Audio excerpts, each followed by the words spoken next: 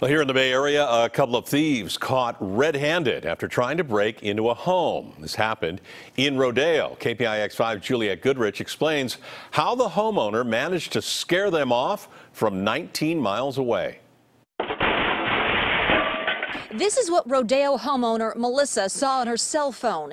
Two men trying to break into her home in broad daylight, and pretty bold at that. I was really angry, and I was also scared. She didn't want her face shown on camera for her own personal safety, but told us what she did and said. She was at work in Oakland when the attempted break-in occurred. I saw the first guy getting inside the house, and the other one is about to follow, and I started saying, "What are you guys doing? What are you doing? What are you doing?" Because I was already on a panic.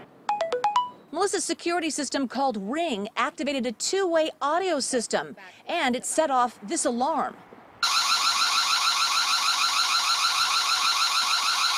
So now we're in Melissa's backyard. This is where the intruders were when she spotted them. You can see me through a cell phone, and as I walk over here, you can see I'm in the backyard, and this is where the camera was pointing to see everything and hear everything.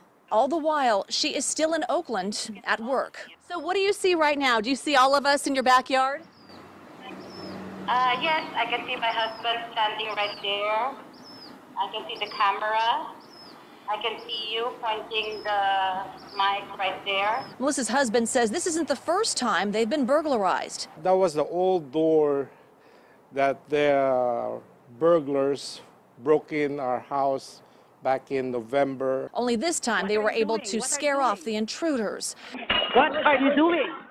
What are you doing? Melissa and her husband aren't sure what the thieves were after. They just know police are after the thieves now. In Rodeo, Juliette Goodrich, KPIX 5.